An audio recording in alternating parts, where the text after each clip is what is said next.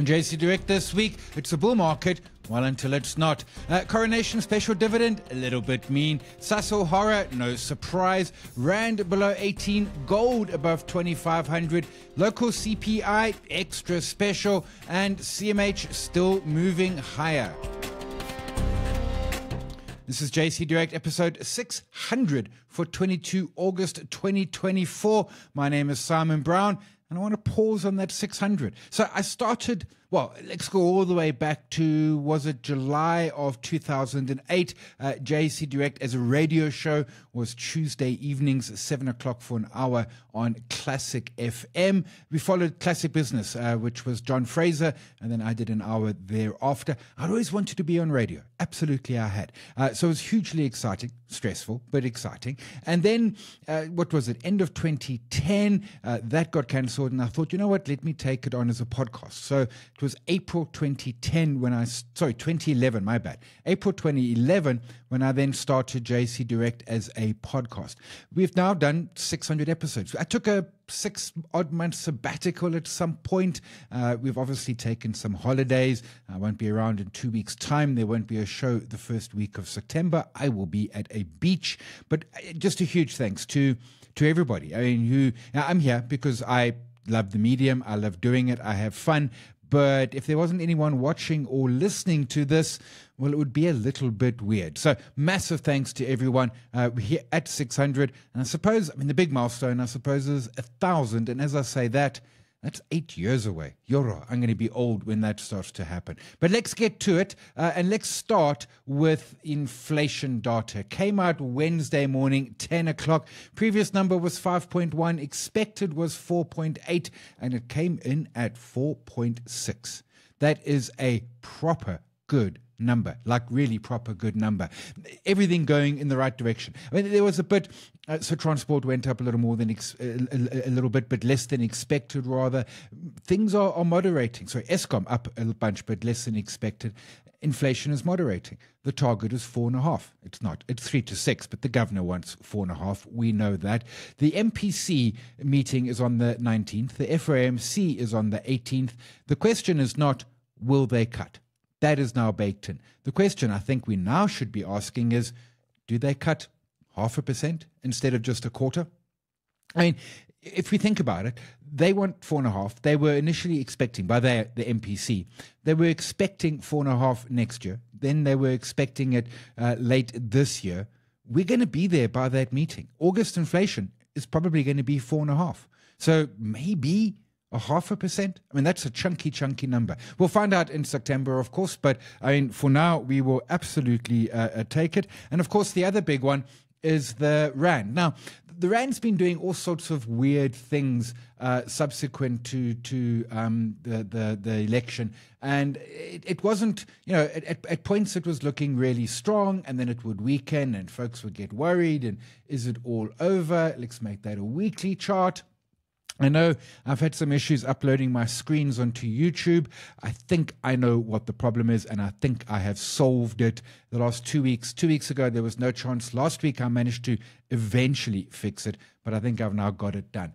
So that Rand is looking pretty. I mean, we're down at 1788. We've been down to 17. Where did it go to on Tuesday? I think it got to a low of 1767. I hadn't realized it had gone that far down. But the trend is definitely for a stronger currency. Now, 1750, 1760 seems an easy one on the cards. Ultimately, down around that sort of level there, that certainly seems easy. Once we start getting down to the sort of 1690, a little bit more. But we have broken lines left, right, and center. It almost doesn't matter where you draw them. We are in significant turf. The Rand is looking to move stronger. There are two reasons for this. One is, obviously, money is coming into our market, and we will like that. Mostly bonds. We're not seeing much equity buying at this point yet. But the other is that we are just seeing a weaker US dollar. So a lot of folks will say, well, it's not us, it's the dollar. Okay, it's not us, it's the dollar. you know what, whatevs. But certainly that dollar is interesting. The dollar index, DXY, 101.48. We've got a sort of 101 to 100 is a fairly important zone for that. We do have slightly lower highs, which suggests maybe this continues a bit. It's also, if we're seeing rates down in the US, surely we then also at the same time should expect to have sort of less money flowing in, right? The FOMC cut rates, we've already seen the 10-year coming under pressure in the US. So suddenly those folks who were buying US T-bills, treasury bills at 5% yield are now getting 3.8, and they're like, hang on a second. There's other stuff out there. Is this the best use of our money? And the question is maybe not. So what I expect to see is probably the dollar to kind of keep on heading a little bit weaker, a little bit weaker dollar index, and then strength for our rand. So we will take it with both hands. Absolutely, we will. We're never going to complain about a stronger rand. Although I was chatting with my memories, I can't remember who it was. He said, you know what? Weak dollar, strong dollar. Attila Kadiko from Leventine & Co. And he was saying what we actually want is a stable dollar more than any stable ZAR. And he's right about that, in as much as it might feel a little bit weird. So events, we got loads of them. So we've got one today, 22nd August, and it's Mishima Gama with charting. It is a power hour. It is available via webcast. And of course, if you're around Rosebank in Johannesburg, the Standard Bank head office, it's going to be huge. I've had a squiz and it was great. There are some others we're going to be adding. Next power hour, I need to have a look over there. 19th September. Oh, it is all the days of all the rate cuts and everything. So 19th September is our September power hour. We are going to be looking at psychology of markets for traders and investors. And then there's going to be a extra audio into your feed and on the video channel this Friday, 23rd, with Gareth Stobie. It's sponsored. They've launched an actively managed ETF. What is it called? A balanced foundation ETF, in essence. We're going to be talking about that. And there'll be a bunch of events around that. We've got 16 September in Cape Town. We've got 3 October in Joburg and Webcast. And we've got 8 October in Durban. JustOneLap.com/events for more information and booking.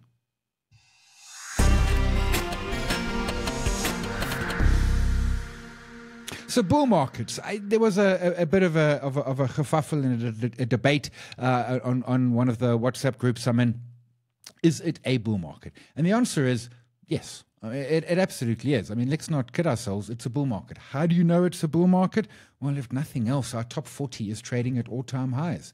And that is, by every measure, bullish. I mean, let's not kid ourselves. The point being, I suppose, is that there's a lot of reasons to be scared of bull markets, right? The whole, well, is it really? Can it hold? What's going to happen? And all of those sort of things. But we've had last week we managed the all-time high. This week we've been chugging along higher. If we want to zoom that way, we've had a massive rally off the 35,000 lows of the pandemic. I mean, we're now 40,000 points off of that. Now, I get it. It was a pandemic, etc. But US markets, NASDAQ and S&P, Dow Jones, just off the highs at the same time. And a lot of folks are skeptical and coming up with reasons. US debt, US elections, etc. The GNU falling apart. All of those things are true and are risks. Make no mistake about it. But let's be clear. The price action is very simple. The price action is saying, this is a bull market. And we mustn't go and say, well, this is not a good bull market. Bull markets are lovely things. Why? Because we're making money, with 2 exceptions. If you're on the sidelines because you're too scared, or because if you're shorting it. And the thing is, you don't short bull markets, you short bear markets. I don't short as a rule. In fact, I hardly ever short, really. I don't like the volatility. So you take a short position, it collapses, it bounces, hits your stop loss, collapses. Too much volatility on the downside. The upside's a bit more of a grind, so you can get into a position and absolutely hold it. And that's why I'm a big fan of bull markets. It's where we make money. There are always reasons why a bull market is scary and why we should stay away from it. But they are always just reasons. And I mean, over my many decades of investing, I have discovered that the best place to be in a bull market is invested. When things change, I said up front, it's a bull market until it isn't. And I know that sounds throwaway, it sounds stupid, and in some ways maybe it is. But that's what it is. We're in a bull market. You should be almost 100% invested. I am invested into this market. When things start to go against me and when things start to turn horrible, I will reevaluate. I've got all my little SA Inc. stocks, my Mr. Prices, the Fashini Group, and etc., etc. They're all doing great. I mean, even ShopRite, well above 300. So don't get shaken out because there's reasons to be scared. Rikus Reeders from PSG Hole in One, Ramsich, interviewed him a while ago on my MoneyWeb Now. And what did he say? He says, when you're in a new all-time high type of situation, we were talking individual stocks, but it applies here as well. He says, look around for reasons not to, but don't look too hard. In essence, this is going higher. At some point, it stops going higher. And of course, at some point, the bell will be rung. But of course, there is no actual bell. So we're never aware that the bull market is over until a little bit later. I am principally invested in equities, and that's where I stay. I have got positions which I call second-tier trades. They're ungeared. My Mr. Price I have held since January of this year. I'm about 30+%, and then dividends up, in fact, maybe 40% plus dividends into profit. The trades are all going great. I've got gold exposure at the same time. I've got my core portfolio, and I'm letting it run. This is what you want. This is where the monies are being made as things run higher. Don't look for reasons to panic and exit and sit on the sidelines and go short. Price action will tell you when it's time to close some of those positions, and sitting on the sidelines because there's reasons to be scared is never a good idea. It's just going to hurt you. Speaking of things not to be scared of, we've also got gold.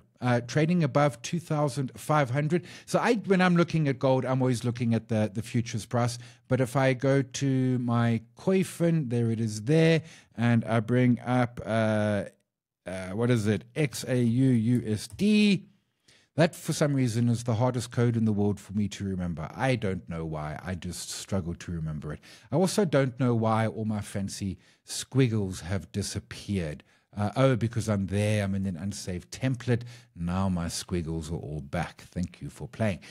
Gold in the spot market, not the futures market, $2,511.39. That little breakout of that there rectangle is significant. What's the next target? I don't know. People way smarter than me are saying sort of 2,690.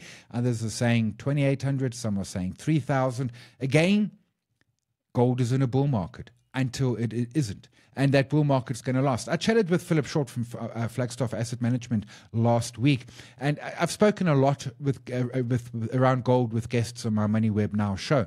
The key point we were talking here, there's been a structural change. You've seen central banks buying gold, but he went deeper than that. And he said they're buying gold, and particularly the sort of more BRIC central bankers, Brazil, China, India, Russia, they're cutting back on US treasuries and US dollars as a holding. Why? Because of fears that the US could weaponize their currency and their debt. So this was happening from 2018, but accelerated in 2022, when we saw the Russian invasion of Ukraine. And what happened with the Russian invasion of Ukraine is that part of the sanctions against Russia was to freeze their US dollar holdings in offshore bank accounts.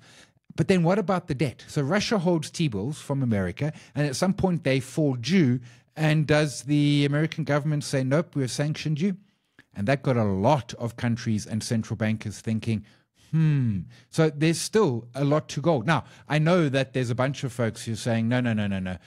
Gold is run too hard. I mean, there will be pullbacks. I know there are folks who are way braver than me and are shorting gold miners. That is brave work. At this point in time, it's a bull market. And you know what you do in bull markets? You enjoy them, and it's the same for gold. So we will enjoy the gold bull market. I want to touch on Coronation. So they had their SARS case that was eventually decided in their favor. And at the time, I'm like, well, this is good for Coronation. That's some nice chunky special dividend coming. So they did an update earlier in the week, and there is indeed a special dividend coming. What they said was that they put aside around R2, they put aside a whole bunch of money, and that was equal to about R2.05 of HEPS that they were going to benefit from in this reporting period, and therefore they would declare a special dividend of around 52. So let's get the mechanics out of the way. If you hold the share at close on the 2nd of September, you will receive that R1.52. But where's the other 53 cents? Why are they only giving $1.52 when they're getting back 2.05? It seems a bit mean to me. Look, the chart looks good. Make no mistake about it. This was one that I was actually in, I think, at that point there. Yes, it was early last year, and then immediately later, like a week or two after I got in, they announced the problem with SARS that they'd lost. They then went to the Constitutional Court and ultimately won. And then obviously it's run hard since then. I am not back in the stock. I'm not holding it, but it is looking good. That special dividend's a little bit light. So I mentioned CMH last week because I hold it. And, if I zoom out here a bit, I got this about $26 way back over here somewhere. Yeah, 2021, that's about right. Yep. So I've held it for, call it 3 years, and pretty much I've made nothing. I think 26.40 was it. I've made nothing in terms of share price appreciation, but I've been making about 14% a year in dividends. So I'm probably 45% up in profits in terms of dividend. But this stock is running, and I mentioned it last week, and you can see last week's candle, which actually came through a not bad volume either. That candle was really good. There was also a director doing a whole bunch of selling at that point in time. And I thought, you know what, we've seen this before. There's that spike back there from May of 2022, but it seems to be holding. Now, it's traded up at $34.99 today, Wednesday. I'm recording this, 3:30 Wednesday afternoon. It had traded a whole lot higher. It's pulled back. But this is just telling you about the breadth of the bull market. So one of the key things with bull markets, to go back to that important point, is that sometimes they are very narrow bull markets. It's all about the Magnificent Seven. And if you take them out of the equation and you look at the unmagnificent 493, it's not so great. But it's the breadth that matters. And when you've got a tiny little stock like CMH with really poor liquidity, I mean, it's done value traded today 9.26 million ZAR, which is not a lot, although we're down on what's last week's volume. But we're getting breadth into our market, and that is what is making such a huge difference. We're seeing it all over the place. Look at Blue Label, thanks to a trading update. We've got Adcock Ingram coming through. We've even got ABSA after their fairly anemic results earlier in the week. We've got Curro. They had good numbers out. I just going to be interviewing the CEO for next week, and I mean tomorrow. Some of my notes that I'm looking at, they've got, for example, the numbers of grade 8s is about 2,000 higher than the numbers of grade 12s. Why does that matter? Well, let's assume all the grade 8s stay through to grade 12. They won't all, but let's assume that they do, which means when those grade 8s get to grade 12, they've got 2,000 extra students earning fees for them in grade 12. They've kind of reached that maturity point. Now, Advotech is my preferred in the space. It's the one that I hold. But any one of them, even Stadia, they're all doing quite nicely. And we're seeing this broad rally. And that is what is so important, the breadth of the rally. And that's why this is a dinkum, a bull market for now. Sasol results were out on Tuesday. They were an absolute horror show. No dividend, no surprise. Stock down about 6%, 5% higher today. Look back to last week's webcast, so a podcast where I spoke around Sasol and the horrorness of it. And then just quickly, we've got Spur results as well. I'm going to be chatting with Chantal Marks tomorrow morning about them. Another really good set of numbers. We're seeing the economy looking better. What are we at now? 120, 30 days of no load shedding. That fundamentally helps. Make no mistake about it. Inflation down at 4.6. Rand sub 18. Gold miners making lots of money. The PGM miners not so much. Things are looking better. And I did the podcast a few weeks ago where I said, could we do 3% GDP next year? We absolutely could. Again, there's a lot that can derail this. Not all of it of our own making. Something horror happening in the US could absolutely derail it. But for now, this is a bull market, and what we do in bull markets is we be long. That's exactly where you want to be, always. JSE is a registered trademark of the JSE Limited. JSE Direct is an independent broadcast and is not endorsed or affiliated with, nor has it been authorized or otherwise approved by JSE Limited. The views expressed in this program are solely those of the presenter and do not necessarily reflect the views of JSE Limited. That's it for this week. We will, as always, be back next week. Remember, the events will come in justonelap.com/events. There's a show next week. There's no show on the 4th of September. I am away. I am on holiday. No show whatsoever. But until next week, my name is Simon. As always, look after yourself, and if you can, look after somebody else as well. Cheers all.